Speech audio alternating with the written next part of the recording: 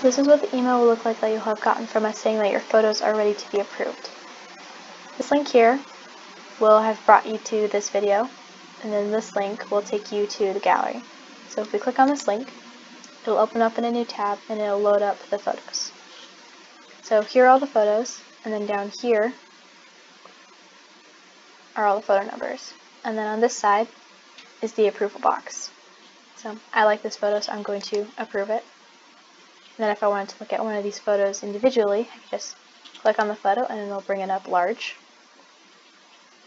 So say I had a comment about this photo, like I want to see this photo in black and white, or I want to make it black and white.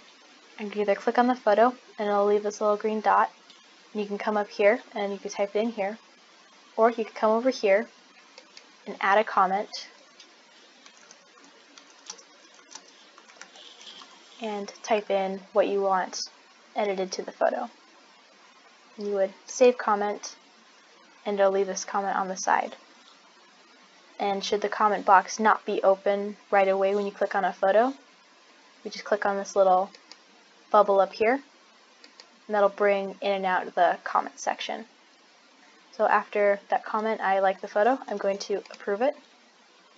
Then down here, these arrows allow you to flip between the photos. So I like this photo, so I'm going to approve it.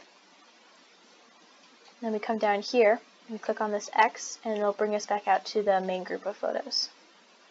So after you've gone through and you've approved the photos that you've liked and you're happy with your choices, you would come down here and send selection. If you have any other comments here for us, you would put them here. If not, you would send us your selection. Then after you clicked it, this box will appear saying it has been sent, and then a few seconds later you will be redirected to the main page of our website, like we did here. And that is how you use the online gallery to approve photos.